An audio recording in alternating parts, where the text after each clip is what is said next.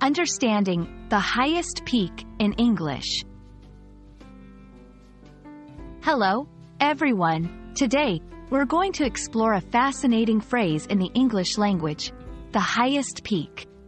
This phrase is not only a literal term but also carries metaphorical meanings, making it a wonderful example of the richness of English. Whether you're a beginner or an advanced learner, understanding such phrases can greatly enhance your language skills. So, let's dive in. The highest peak refers to the tallest point of a mountain or a range of mountains. It's the summit that stands higher than all other surrounding points. For example, Mount Everest is the highest peak in the world. This phrase is often used in geography and discussions about nature. Understanding this literal meaning is crucial as it forms the basis for its metaphorical use.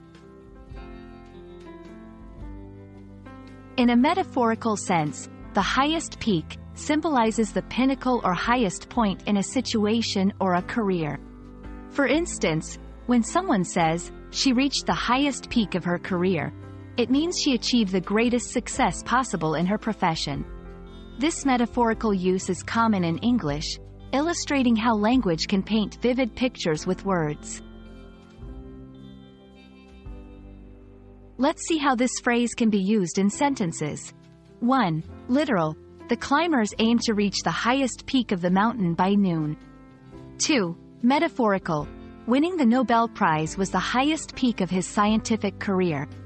Notice how the phrase adapts to different contexts, maintaining its core idea of being at the top or the most elevated point. Understanding similar phrases and synonyms can expand your vocabulary.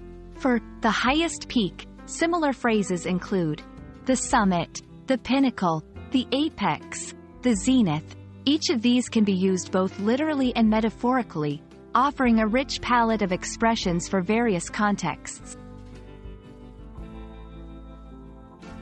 I hope this video helps you understand and use the phrase, the highest peak, confidently in both its literal and metaphorical senses. Remember, exploring such phrases enriches your language skills and helps you express yourself more vividly in English. Happy learning, and see you in the next video.